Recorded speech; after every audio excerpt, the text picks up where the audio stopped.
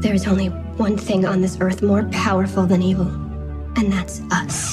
Hello, boys and girls. This is Spike. You're listening to Buffy Back Issue Bin. Don't turn it off or I'll rip your throat out. Welcome to the Buffy Back Issue Bin, the show we go through all the Buffy and Firefly comics. I'm Zach. And I'm Emily. And today, it is a special show. If you've listened to us at all, there is one man's name who has come up the most, the man who has done the most with all of the Buffy and Angel comics. Current writer of Superior Spider-Man, the wildly successful Spider-Man PlayStation 4 game that just came out. Co-writer on Amazing Spider-Man, Ninjak, Hawaii Five-0. Apparently one of the busiest writers out there. But we are joined by Christos Gage. Hello. Thanks for talking to us today. My pleasure. Thanks for having me. You do really have, when I was just thinking of things you're currently working on, you have a crazy resume right now. Well, I figure I need to put food on the table, and as long as people want to work with me, there was plenty of years when nobody wanted to work with me, so now that people do, I figure I'll do it. Yeah, well, we're very grateful that you did everything for the Buffy stuff that you did, and we're just so excited. Yeah. Cool. One of the things we figured out when we did our interview with George's Genti is that you have the second most credits for as far as any Buffy story out there. If you count them all up, behind Joss, you're number 2. Really? More than George's, I guess?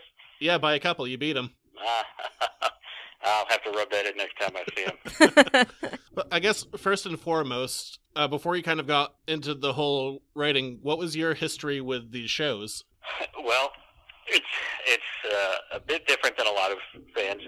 I had never seen a Buffy-related show until I was approached by Scott Alley, the editor at Dark Horse, about writing the Angel show. So this was after both shows had ended. So I was like, well, I like Joss's work on Astonishing X-Men, so I think I would probably like this, and I just hadn't gotten around to watching it ever. So I kind of binge-watched I got all the DVDs, and I watched, I think, the first either 2 or 3 seasons of Buffy.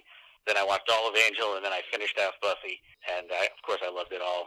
And my wife and I watched Firefly as well. But, it was funny because I had actually met Joss on the train back from San Diego. I think it was in 2007. And I was talking to him, and I was like, I don't know any of your shows, but I really like your Astonishing X-Men. So, we had a lot of the same influences.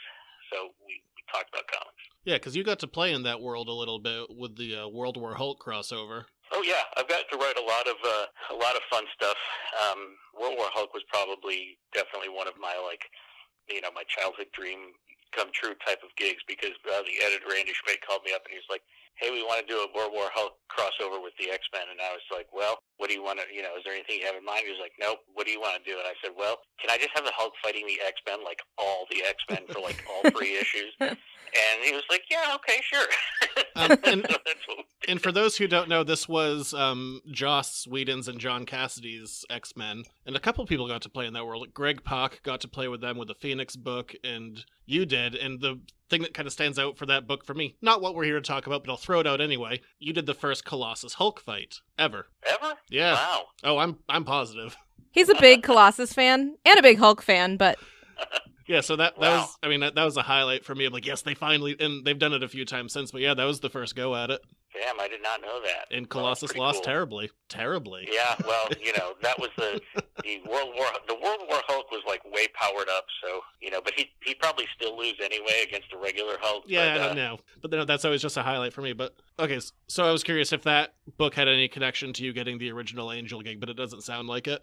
I don't think so. Basically, as I understand, what happened is that Scott read a original graphic novel that I did with the artist Chris Somney, who's, of course, one of the major talents in the business, and this was one of his first big 2 books. It was for Vertigo. It was called Area 10, and it was a sort of a, thriller noir with some supernatural elements to it, and Scott read it and liked it, and he thought I would be good for the Angel book, so he asked me if I was interested. I watched all the shows.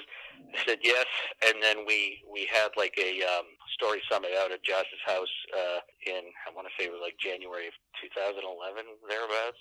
I'm kind of curious how those worked, because you always see I know that Marvel does them with most of their writers, but the Buffy ones always struck me as interesting because they were the most hyper-specific writers summits that I've heard about. So I was curious how those all kind of came about and how they were. Well, the Marvel ones, at least the ones I've been to, are a little bit different, because on those it's sort of everyone gets together and then you talk about what you're doing in your book. So in my day when I was writing Avengers Academy, I went out for the Avengers Summit. So like Bendis would say what he was doing in his books, and Matt Fraction would say what he was doing in his book, and Ed Brubaker would say what he was doing in Secret Avengers, and I'd say what I was doing in Avengers Academy, and then we try to figure out ways to, coordinate and cool things we could do, and maybe come up with an event or something. The Buffy summits were more like a TV writer's room where you've got a bunch of people all coming up with ideas for a single thing, or in the case of the Buffy comics, like 2 things, or maybe 2 things. It's a miniseries or whatever it might be. So, there would be people there, like at the first one, Jane Espenson was there, and let's see, Andrew Chambliss, who wrote the Buffy book at that point. Yeah, the season 9 stuff. Angel. I think one of Joss's brothers was there, but I don't think he was. I can't remember if he was like part of the whole thing or not. It was a long time ago. Yeah. And I've gotten much older since then. My memory's failing me, but anyway, it was really cool because that was more like everyone was throwing out different ideas. Like Jane had this really cool idea about, because basically we were trying to figure out how do we bring, if we do go there, and we didn't make the decision to bring Giles back to life until quite a ways into this series, the Angel and Faith series, but one of the questions is like, if we do go there, how do we do it? Because obviously resurrection is not something that happens easily in the Whedonverse. And Jane pointed out that, well, if his soul never went on to its final resting place because it belonged to the demon, and I've forgotten, was it Aegon? Aegon, yeah. Yeah, Aegon, because it belonged to the demon. I was like, oh yeah, that's great, because then if you can defeat the demon, you can get his soul back, and it's not quite a resurrection. You're just putting it back into a body. So that was really cool. So I mean, that's what it was like, and that's what a TV writer's room is like. So for example, you take any show, whether it be like Daredevil, for example, you're all sitting in a room, all the writers, and you're talking about different ideas for an episode, and you're probably, if you're one of the writers in the room, you're probably not writing that specific episode, but you're still coming up with ideas for it, and everyone's working together to figure out the story for it. So that's kind of I don't know what the Marvel summits are like now. I haven't been to one in a while, but the Buffy ones were more like a TV writer's room. It just lasted for like one day. I completely forgot you did the Daredevil show too. Boy, yeah. You do a ton of work. Yeah, so thanks for coming out for this. Not doing work. And even Daredevil, that was a ton of people that were associated with the Whedon stuff. Oh yeah, Drew Goddard was our showrunner at first, and then when he left, Stephen DeKnight came in. Yeah. So yeah. We watched Daredevil. I took a day off from work, and we watched Daredevil, like the whole season, the first season in one day. We called it Daredevil Day. We did. Oh, that's awesome. And and I just remember watching the credits, and Zach was like, "Yep, that was a Whedon guy. Yep, Whedon. Yep, that was Whedon." Yeah. And to be fair, it was a good show. Very strong ties to the Whedon Academy, as it were. Yeah, it was fun. I mean, I loved working with those guys.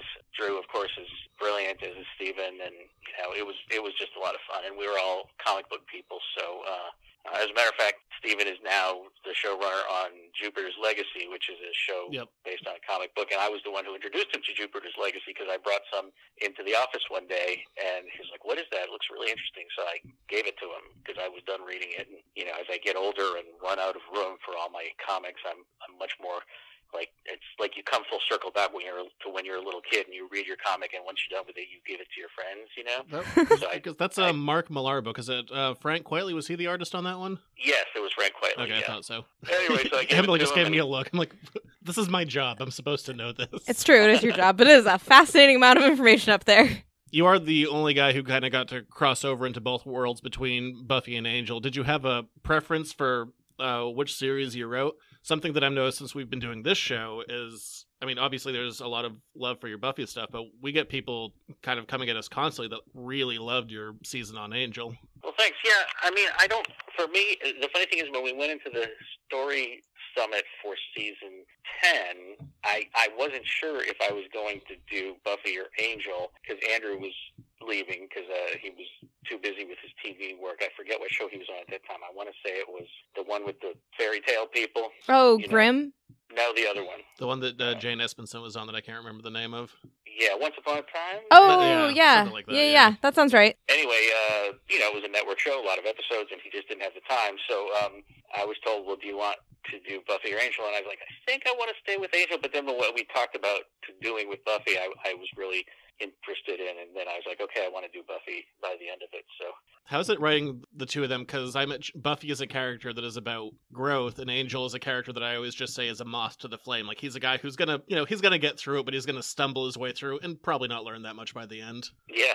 Angel has a bit of a, he's a couple hundred years old, and he hasn't learned a ton of lessons. I mean, he's learned some lessons, but he hasn't changed all that much. And that was actually one of the things we wanted to explore at one point, which is like, can an immortal change? Can they really change? And because when you get right down to it, their initial relationship with Buffy and Angel, it's like she was 16 and he was like 200, and that's kind of creepy. Oh yeah, yes, definitely. You couldn't do that anymore. That just wouldn't fly. Yeah, but it kind of works if you feel like, well, Angel was 16 when I don't know how old he was when he got 28 turned, and he didn't really progress as an individual, you know what I mean, until he got his, I can't even remember, I think he got his soul back a long time ago, so like, yeah, it's still creepy, but anyway. Point being, if you think that an immortal doesn't change as much as a mortal, then, it kind of works. It works a little better, yeah. So, yeah. I mean, when that came up in your run, that was in the Buffy season 10 stuff, you got to, for really the first time ever, deal with the love triangle head on for the first time ever. Yeah. So what was what was that like? It was fun. Of course, I had the expected shipper hatred coming towards me, which is part of the game, and it doesn't bother me. But they have truly terrible names. I hate that stuff. Like Bangle, Buffy. They both sound so ugly. I know, and I don't even know how to. I was pronouncing it Bangel for a long time. You could. I don't know. It's just it's bad either way. And I was Team Spander, Spike and Xander should be together. Now, yeah, it's one dude called me pro-rape for having Spike and Buffy together, and I was like, okay, mute. Yes. But so it was cool to take it head on. Like, obviously, at the end of the day, when Buffy has her own book and Angel has his own book, they're not going to be together because the books would just be the exact same thing. But we did get to do a thing with Spike and Buffy having a relationship now that he has a soul. And, the way I look at it, yes, what he did before he had a soul was horrible.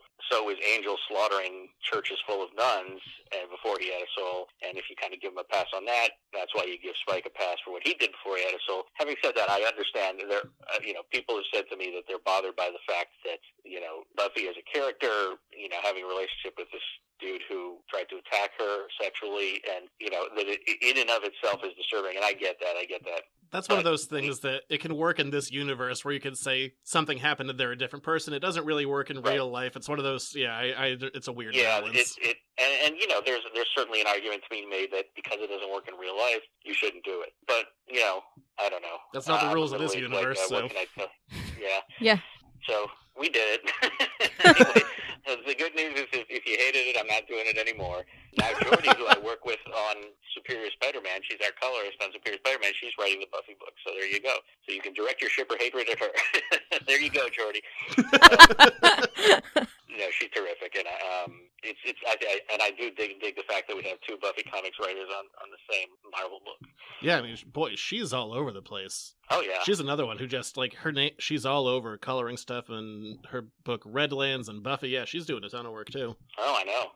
Well, there you go. She's talented, and people are figuring it out, and she's doing the same thing. She's just like, all right, I'm going to do it. Yeah, no, I like her first two issues. They've been solid. I'll be honest, I haven't read them yet because I'm just so behind on everything. No, like I listed off the credits of your card credits that I could think of off the top of my head, and it was significant. Yeah, it's crazy. I remember when I was a kid, and I just read every comic book that came out, and now it's just not the same. I think I used to read more before I owned a store, so. Mm-hmm. Yeah. Time. It's not always the best thing. Yeah. One of the things I was always curious about with Buffy, and you certainly dealt with it in the last season, is how much Frey kind of hanging over everything affected the story. Well, that was one of the things that we wanted to deal with. I mean, it didn't really change things a lot, except in that it wasn't like, oh well, we can't do this because of Frey, or we have to do this because of Frey. It was more like we were going to do what we were going to do. But then when we had the final story summit, which was really just me and Josh, he was like, you know what, since Frey isn't going to go over to Boom Studios, it's a Dark Horse thing, and probably is never going to resurface again, is like, let's deal with it. And I was like, yeah, that's totally cool. And it just seemed like a natural story idea to sort of get to that epic final battle that we saw alluded to in Frey and tell that story. So, we had a very short number of issues to do it because the license was going to switch over at the end of the calendar year, so we needed enough time for all 4 issues to come out, plus the trade paperback. So that's why it was as short as it was, but we decided to address it head on. And it was nice to end with a sort of a hopeful note in that Frey's future changed for the better, and she had a home in it. So, spoiler alert. Oh no, we've already spoiled that for everybody. Don't worry. A few times at this point. Out of curiosity, speaking of that summit with Joss, I was reading an interview with him where he said you guys bandied around the idea of just killing everyone. I think he had that more as a. I think he took that more as a possibility than I did. I mean, obviously, if he wanted to do it, I would have done it. But there was some talk. I'm like, yeah, should we just kill everybody? And Well, that was Zach's big theory. So mine was like, there's got to be a happy ending. Like, nobody has to die. Everything will work out. And Zach was like, they're all going to die. Yeah, everybody will die. I spent a few months backing that idea. Not that I wanted it, but I'm like, they're going to die. Everyone's going to die. There's going to be consequences. So I appreciate the happy ending. Well, thank you. Well, so do I. It did come out. I am much more of a happy ending person than Josh is, I think, by nature, in terms of the stories we tell. But, we did sort of send Illyria to hell, but there was always the implication that she's going to come back because she's an immortal. Yeah, she's an old one. Like, she's fine. Everybody's fine. I don't know if you meant to do it or not in the room, but I took that as such a gut punch for Angel. I'm like, boy, he lost another loved one through a portal, and Fred's back in a hell dimension. Mm-hmm. Well, I mean, that's the thing, it was sort of intended to be like, there was talk of being like, okay, should this be the end of the characters' adventures at all? Like, should everyone be depowered? Should everyone be dead? And we just kind of at the end felt like, you know what, it should just feel like the end of a chapter and their adventures are going on somewhere that you could just sort of make up on your own if you want to. Like, I got all excited because I was like, now I want to write a series about, Buffy and Angel as cops, like Charlie's Angels, but with Buffy and Faith, because they were in the police academy at the end of the story. So I would love everything about that. I really would totally love that. If you could in any way write that, that'd be fantastic. I'll see what I can do. Yeah, no, I when I was a little kid, I watched Charlie's Angels. My first crush was Kate Jackson as Sabrina. So that's where, the inspiration for that came from.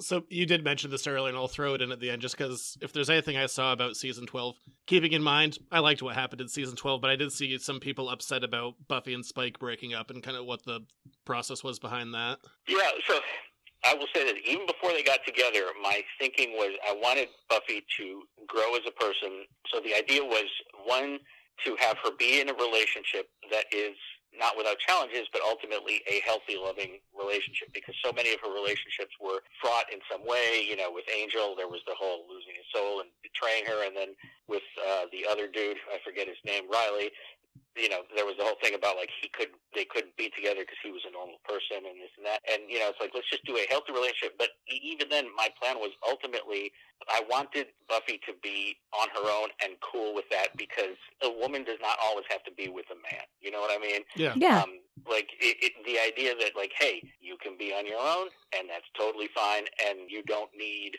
it's obvious, it's often a trope of fiction, especially genre fiction, that, female characters are defined by their romantic partners, and that's usually because things like love triangles make for great storylines and so forth. But my idea was always to get to a point where Buffy's alone and single and happy about it and cool with it, and we did get there, but it was faster and more abrupt than I thought it would be. So that's why I think people were reacting to the fact that, there were some people who just wanted to be together forever, and I get that. But I think some people were reacting to the fact that it happened off screen, as it were, and it happened so abruptly, and that was just a function of how much time we had to tell the story. We're going to end up working our way backwards because we're talking about Season 12. It's fine. It doesn't really matter. We can hop around. Yeah, we're happy. We're happy to talk about anything. So I imagine the Season 12 news was a bit of a shock, because at the time, I think, at the end of Season 11, Buffy was still like Dark Horse's 5th best-selling book. So it was still up there. Cool. But I imagine... That's good to know. Oh, yeah, definitely.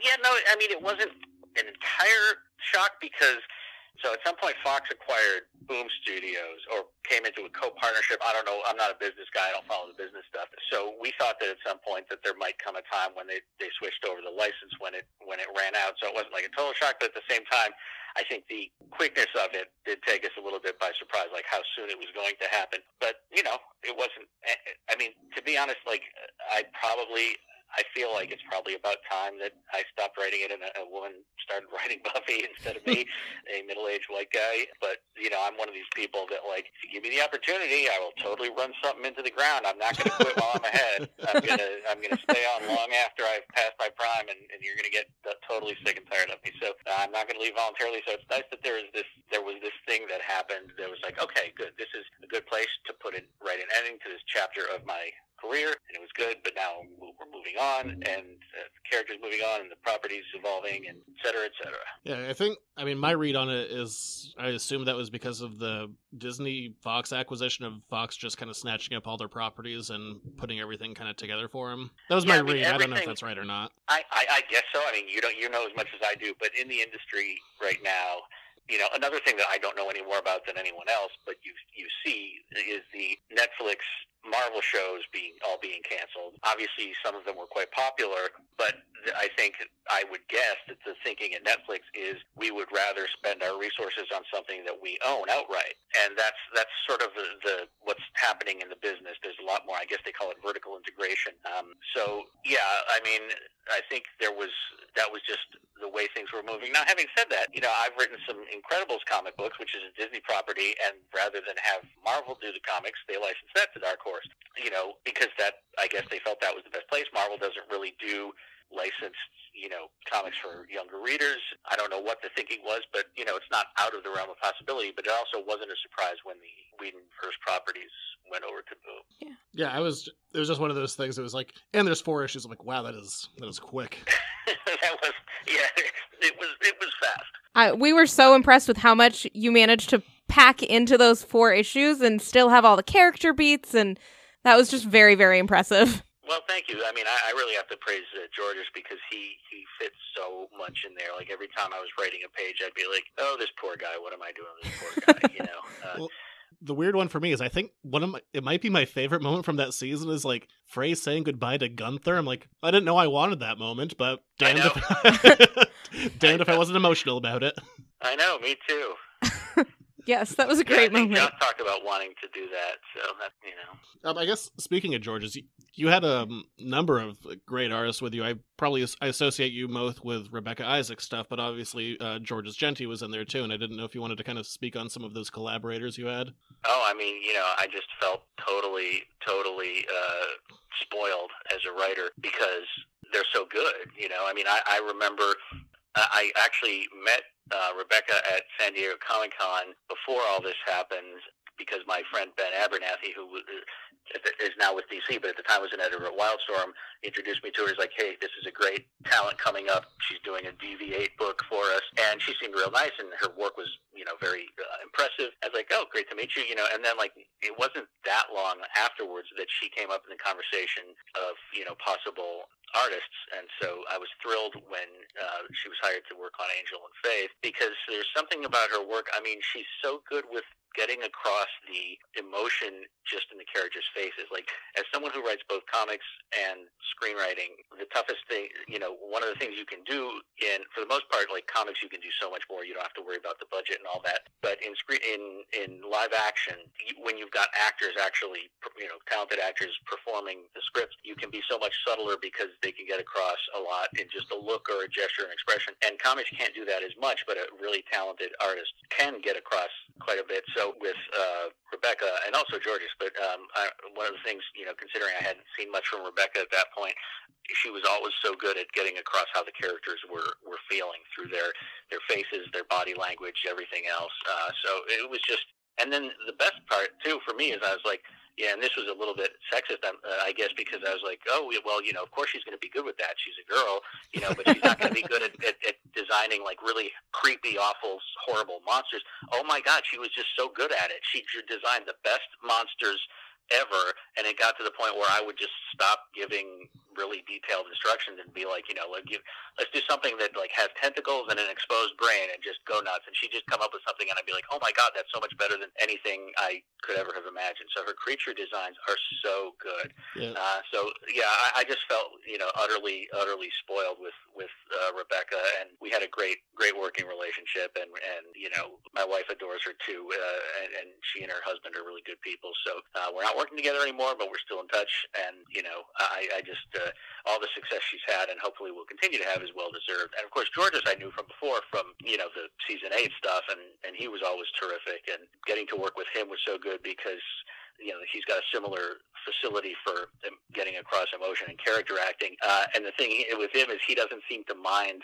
He's like George Perez or Phil Jimenez. Like, he doesn't mind really packed pages. So especially in season 12, that was convenient because we had some really packed pages. But no, he's great because he'll throw in these little sight gags and stuff in the background with different monsters, and he's always thinking about telling what's best for the story, and he leaves it all in the field, as they say. I wasn't even thinking about it when we started this, but yet we're there's a couple of Rebecca Isaac's page from your run up in the room where we are. We can't fully see it because we're surrounded by recording foam, but that's awesome. Yeah, and actually there's a few up in the store too. Yeah, we have a fair number of comic pages from you guys, so tguys. Oh, that's great. So you've got the original art? Yeah. I don't. That's awesome. To be honest, at some point she switched over to digital, so you guys are lucky to have that. Yeah. Yeah. Okay. That's why there's no season 11 stuff up on that art page. Then okay, that makes sense. It stops at season 10. There we go. That's why. I've solved my own mystery. There you go. My work here is done. Oh, perfect. Yeah, well, I mean, to be fair, the stuff we have down here, there's some pretty grotesque stuff. Just fight scenes. But I mean, it's gorgeous. Like, it's beautifully done. But yes, a little grotesque. I guess kind of jumping back to Angel, what was the thought behind just having it be like an Angel and Faith book versus like, well, let's get like everyone back in together that was there before? I agree that Faith should be a titular character because she deserves it. Well, that was Josh's idea. I mean, it was already decided upon even before I came along, so I'm not sure what his thinking behind it was, other than he loves the characters. But I loved it because one of the things that a lot of people tell me that they really like about that series, especially coming from women readers, is they say, I just really like the fact that you had a straight man and a straight woman, and they were partners, and there was no romance between them. Yeah, never. It was great. It's what it should have been. I mean, that never should have been part of that.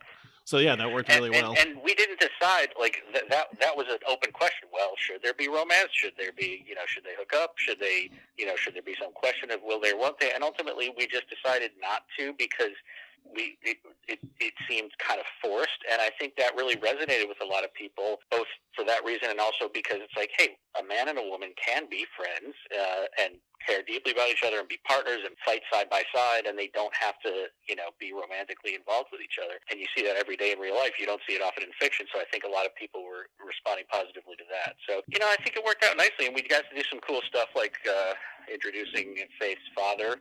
Oh, yeah. Yes, the Boston accent. Yeah. Because we're up in Maine. I'm from Massachusetts, so I know. Oh, okay. That explains so much of my voice. That explains everything. We're up in Maine, so we were very familiar with it as well. Yeah, I don't have one, but I grew up there, so, because I also lived, when I was a kid, I lived in Greece for a few years, and then I was actually born in New York, so I never quite acquired the Boston, the thick Boston accent. Sometimes you can hear it a little bit. I mean, that's probably, it's an ugly, ugly accent. Yeah, well, we can say that, we're from the area. It is, yeah, no, it's very pronounced. It is. It's distinctive. I mean, when we wrap up tonight, we're going to go watch the Celtics, so we still have some Boston love. Nice. I mean, they're losing terribly. It's not great. Oh, that's too bad. Oh, well. But, beyond that. I watched the Celtics in the 80s when the Larry Bird era, but then I've just kind of fallen out of it, and I'm more into the Patriots and Red Sox nowadays. I mean, don't bother coming back this season. Maybe next year. Well, spring training started yesterday, didn't it? I think spring training for baseball started yesterday, right? I think so, yeah. So the Sox are back. I got to go to one of the World Series games out here in LA. Oh, no kidding. That's so cool. So, more on kind of the Angel stuff. What was it like defining Whistler? Because, I mean, he had been in 2 episodes ever, and then he kind of popped up in season 8 as a big role, like, behind the scenes. That's sort of came out of Joss putting him in season 8 as this, like, there's a scene where he's advising Angel or something, and Yep. I found that very interesting because, like, you know, if he was advising Angel, I mean, it was kind of a bad idea what he was telling him to do. You know, so I started thinking about it and trying to figure it out, and I said to Josh, would you object to, like, making Whistler the big bad of this season? And he was into it, so that's what we ended up doing. And I you know, wanted to explore the idea of a magical being almost being less, like, essentially the superpower that ordinary humans have, I guess, is free will, and that to an extent the magical beings have less of it. I mean, you see that with the vampires; they can't help but be evil. Even when Spike didn't have a soul, even when he was trying to be a good guy, he couldn't help but do evil shit and be evil because that's ultimately, you know, he lacked the soul. So I was thinking, like, what does the soul give you? Well, I guess it gives you this sort of free will, the choice to be a good person or whatever, to grow as a person. So anyway, that was all sort of wrapped up in there, and the idea being that when magic ended, that, you know, it kind of drove him crazy, and I can't remember all of the details now, but it seemed like a good idea at the time. That season's something that I liked, and it always seemed to be kind of a struggle of the books, is introducing new characters. And something I really liked about Angel is, I mean, both doing, like, the Pearl and Nash character, but the ones that really stood out to me were the aunts. That's kind of like the breakout new characters. Oh yeah, we loved the aunts. We still do. I had so much fun writing them. I really enjoy writing characters who are kind of self-centered, like Harmony, who was one of my favorites to write, and Superior Spider-Man, actually.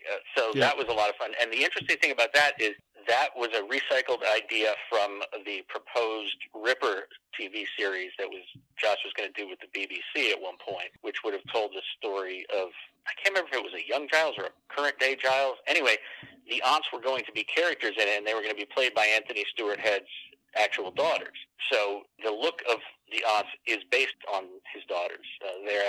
They resemble them for that reason. So Josh was like, yeah, there's this idea I had for, and he had their names and everything. You know, he said, this idea I had for Ripper that we never got to use, so use it in here. So that was really cool. Well, it's awesome. I think it's definitely one of the parts that works the most out of the whole thing. Yeah, they were definitely, I think, my favorite new characters to get introduced. Well, thank you. It was just a lot of fun to write. I'm running out of Angel ones, but I am curious about kind of what the thought was behind moving the book beyond the IDW stuff, because you're the only person who ever brought up even any references to it at all. Well, the IDW stuff, I mean, I read it. The whole After the Fall thing I enjoyed it. You know, it was based on Joss's ideas for what he would have done within the 6th season of Angel. So I felt that there should be some, you know, it was a tough line to walk, because on the one hand, like, you want those stories to be valid for the people who read them and liked them. On the other hand, you want the book to be new reader friendly. So we kind of took the approach of, like, you know, when Angel came back in season 8, a lot of those, it was like changing the timeline, as it were. So a lot of those things, you know, didn't affect the outside world. So it was kind of like trying to have your cake and eat it too, as it were. I appreciated the references that were in there, because it was like, well, once it switches over, is it going to get, you know, totally ignored? But yeah. Yeah, and I have friends at IDW, and I certainly didn't want to slight. I mean, I've worked there. I co-wrote the ROM series with Chris Ryle. We've had him on the show before. Yeah, Chris is a good guy. Yeah, he was lovely. We actually went to see Morrissey together at the Hollywood Bowl with Billy Idol. So I guess kind of moving on from the Angels, because I think that's all I have, my Angel-related questions. All right. Buffy season 11. As far as I'm concerned, that was kind of the peak of all the Dark Horse books, and it's a massive tonal change. It still fits within the world, but that's the season where, like, you seem to, like, buckle down and say, okay, we're gonna tackle some real stuff in this. I'm just curious what the thought process was behind dealing all of that, because it's very real and very of today. Well, thank you, because a lot of times I feel like I am not very of today. I feel like I'm stuck in the 80s or, you know, the 90s when I was still young and not dead inside yet. But no, I mean, it was a lot like you say. It's like, okay, let's do some real shit here. You know, if we're going, let's really talk about what it is like to be a person, you know, trying to survive in the world, and especially with the relationship with Spike, we wanted to not shy away from the fact. It's like, okay, maybe, you know, for example, if you're going to say that Spike gets a pass for what he did before he had a soul, it's fine to say that, but he looks exactly like the dude who tried to attack you when you were taking a shower. So that's why we had that scene where, like, they're in their relationship and they're happy together, but Buffy's in the shower and he comes in, like, looking for a toothbrush or something, and she flips out and kicks him across the room because it's, like, you know, PTSD from what happened, and that forces them to confront it head on, which is a healthy thing to do, and it's good that they did it. So, yeah, it was kind of like that. It was like, okay, let's deal with some shit. Yeah, I mean, I remember when the first issue of season 11 came out, and they're like, "Oh, we're gonna have registration of mystical beings." It was like the day before the news. It's like maybe registration and internment camps are coming back. I'm like, my God, this couldn't be any more timely and terrible. That was so funny because people were like, "Did you know what was going to?" I was like, "No, I didn't know what was going to happen." How would I know that? At that point, I'm just gonna play the lottery if I can guess this stuff. Exactly. And it's funny because, obviously the whole registration plot line is something that you've seen in the X-Men going back. I mean, one of the first X-Men comics I ever read was Days of Future Past, so there was some degree of influence there. And of course, Joss's shows were influenced by Chris Claremont and his collaborators' X-Men stories. So yeah, because Buffy's kitty. Apropos. Yeah, it felt apropos. And there was some degree of, I remember when Joss and I were talking about before that season, he said, seemed like the world was on a good place and moving forward and towards a good future, and it's like, and then I had kids and all of a sudden everything started going to shit. And he's like, I don't know if it's because I had kids and now I'm like, oh shit, what are they gonna grow up in, or if it's just the circle of life or whatever it is. But he was like, let's deal with some of this stuff. So yeah, we were addressing some of the things that were in the zeitgeist, like intolerance of the other and fear and everything else. Yeah, gosh, I have no idea what you're talking about. I just got such a look. Yeah, I'm being just a hair coy, but not that much. Yeah. Well, I also remember because we get everything in the store just the day before it goes out on the shelves. And so Zach read it and I came to pick up the dog at the store and he was like, you have to see this. You have to see how close this is to real life. It's scary. And I was like, oh, great. Thanks. It is kind of weird how that all played out.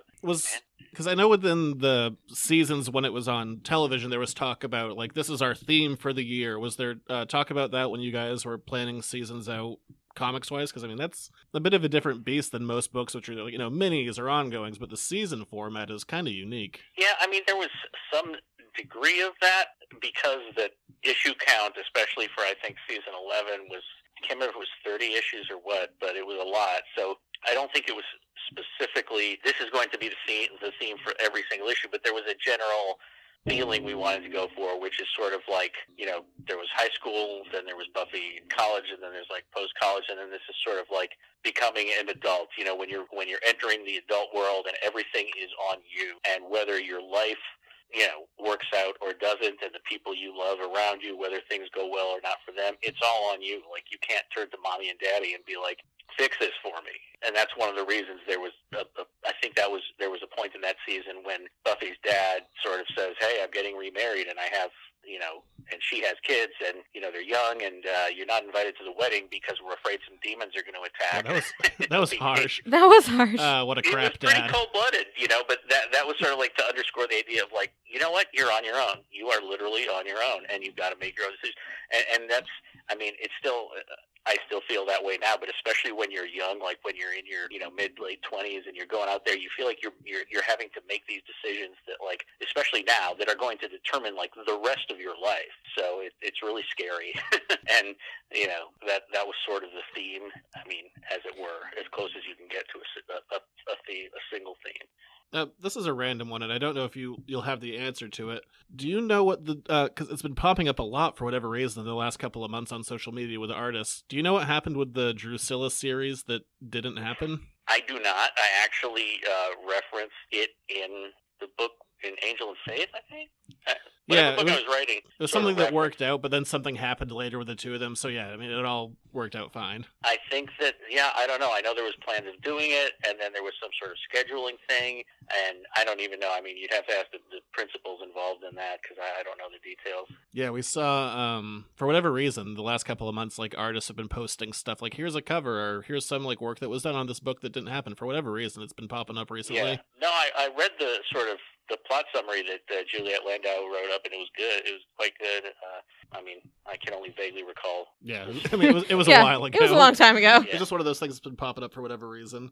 Mm-hmm. Just, partially because of the house we live in, and also seeing kind of your social media stuff. I imagine including cats was just something that you wanted to do for bringing everyone in.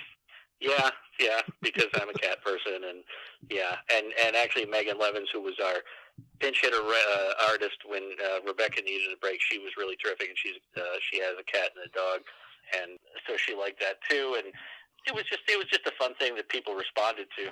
Oh no! No, I absolutely loved it. I loved that Xander and Spike shared cats together. That was so precious. That was literally like highlight of that season. Not gonna lie. Really enjoyed the cats. Fun. That's true. Every time there's an animal, that is the highlight for you. Yeah. Of anything. Yep. Well, Yeah, and just the fact that Clem eats cats is also hilarious, but in the other way. Terrible. And terrible. Yeah. So I love that Spike saved them. So thanks. Yeah. I don't know where our cat is. He around the other side? I don't know where he is. We have a cat lurking somewhere. We lost him. Yeah.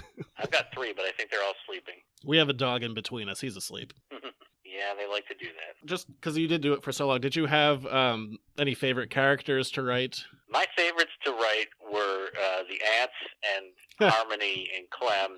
I always had so much fun with them. And Harmony and Clem's super dysfunctional relationship, and Harmony just being so selfish and having no filter whatsoever. That's why she was the character in season 12 who survived into the future and recapped everything that happened in the past, because I just love writing her.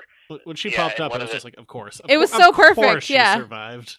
Of course she did. And one of the most fun moments for me was in season 11 when she gets a hold of the, I guess it was season 11 or maybe it was season 10, I can't remember.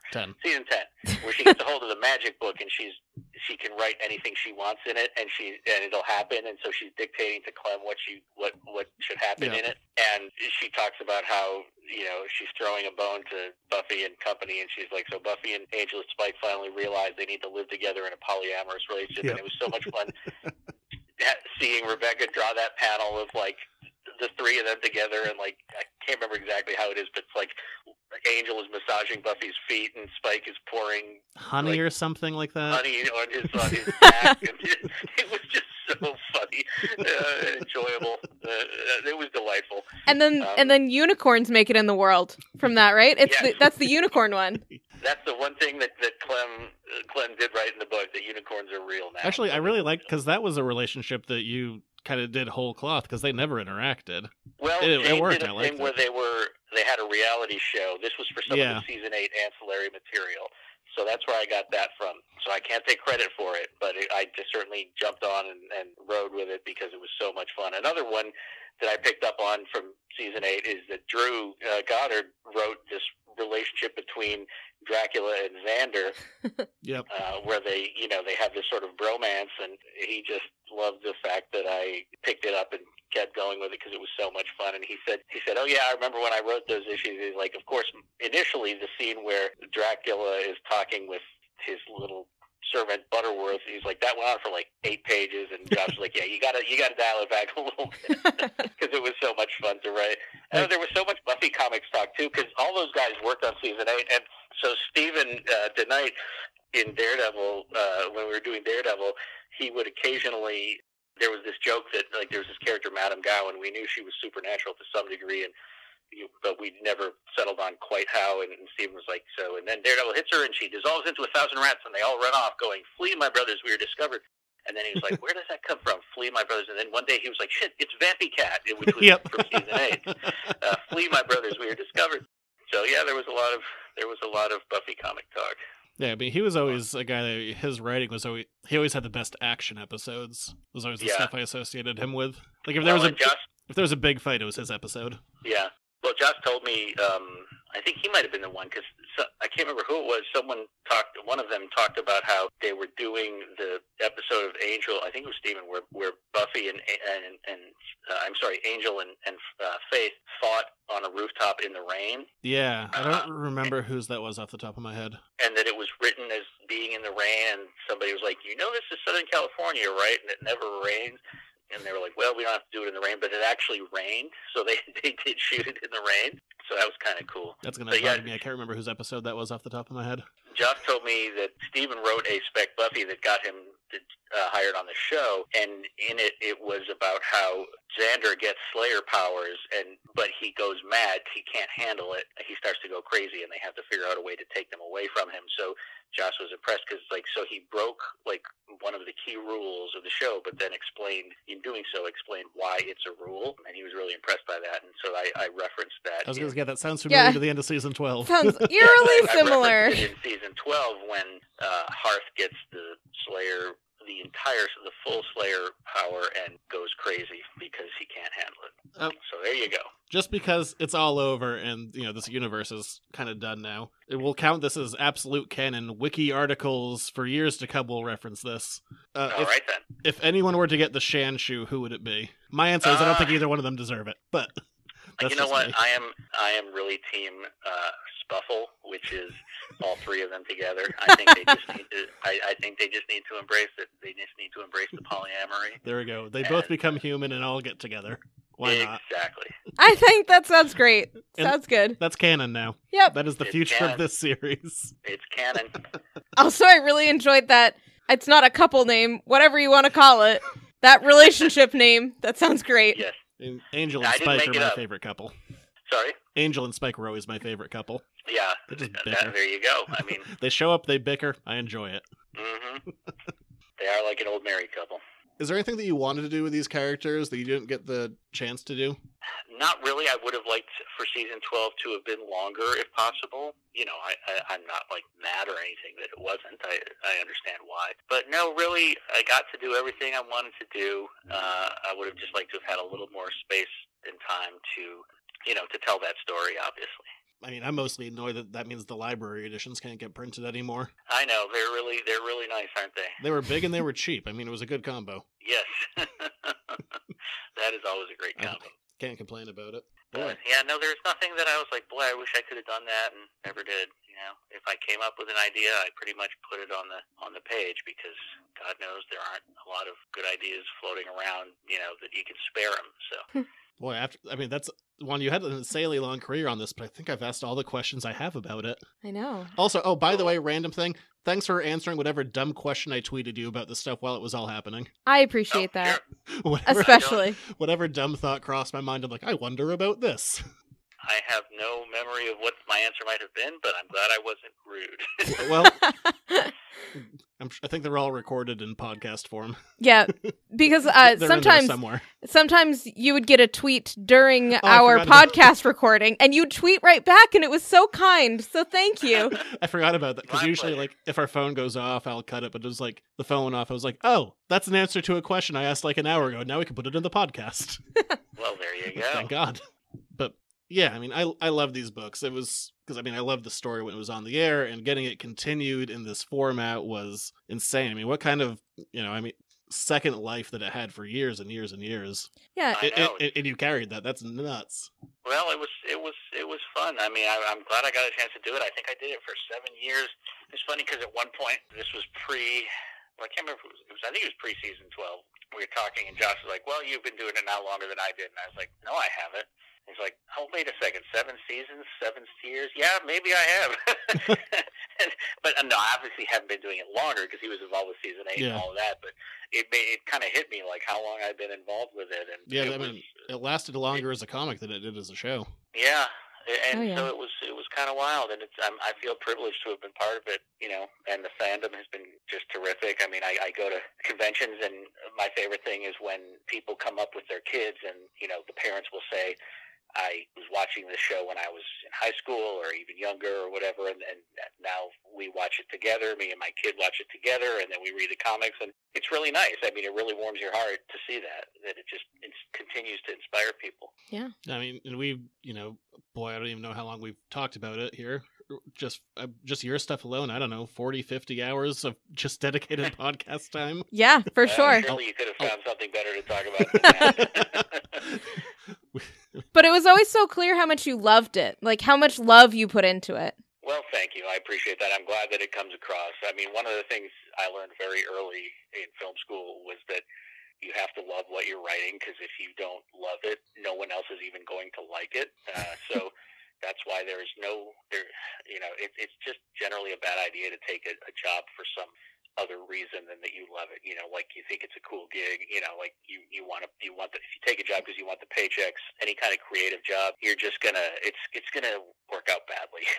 You know, so I try to just take jobs that I'm excited about, and I'm glad it comes through.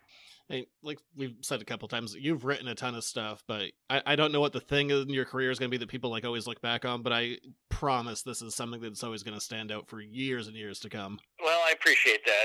I would be happy if people remembered anything. I always feel like my obituary would be like, you know, journeyman writer Christos Gage died today of cirrhosis of the liver. And just a laundry list of stuff. But I mean, I don't know. I view myself in the same category as a lot of those comic book creators from like the Golden Age and Silver Age who, you know, they loved what they were doing. They found it artistic, but they also took it seriously as a job and, you know, just picked up their lunch pail every day and went to work and did the best they could. And that's what I try to do. So if people end up liking it, then hey, that's just gravy in my opinion. Boy, Thank you. Do you have any other questions? It's always because I've been like, you know, ruminating on this stuff for like, you've been doing it since like 2011. I've been thinking about this for like 8 years. I'm like, and I think I'm out. For now. I think my questions have been answered. I am here to answer all the questions and put your mind at ease. Yeah, I think that's it. Yeah. Wow, weird. What a weird cap on everything. But what a great cap on everything. I like it too, but it's always weird because, you know, I think for this show, I feel like we've had like 18 different caps on, like, and that's the end. And it's like, and that's the end again for now. Well, no, thank you very much for giving us your time and answering all of these ridiculous questions. 7 years of writing.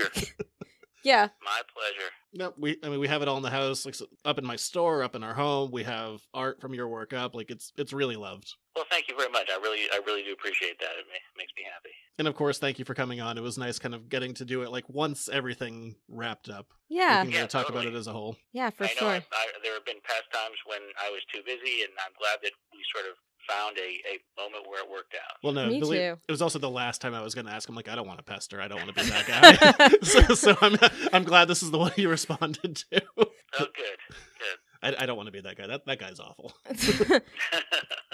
So thanks. Well, thanks for having me on. I really appreciate it. No. Thank you so much. Thank you very much. Thank you. Take care. So thanks so much. We really appreciate it. Thank you, guys. Take care.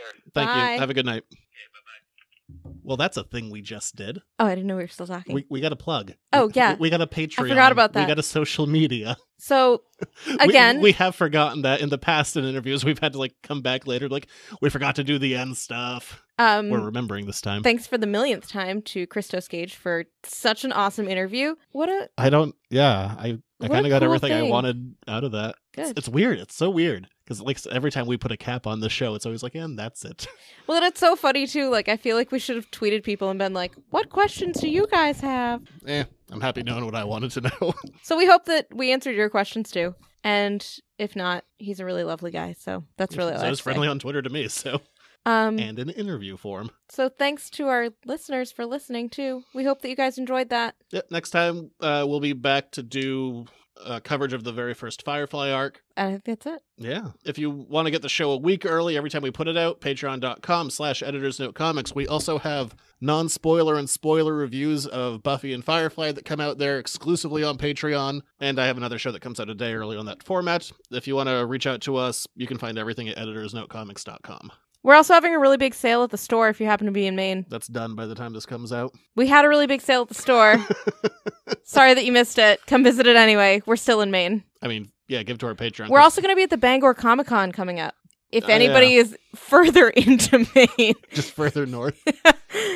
But anybody want to stop by and say hi? And then in September, we're going to be in New Hampshire. So at Granite State Comic-Con with Buffy artist Georges Genti. Yeah, so come say hi to George's and I guess stop by our table just because we're also going to be there. Like, you're minorly tangentially connected with this, I guess. Yeah, but it's a great show, so go to that one too. We'll be back, I guess, next week for Firefly. Talk to you guys later. Days. I don't know. Sometime soon. Okay. Well, anyway, bye. Bye.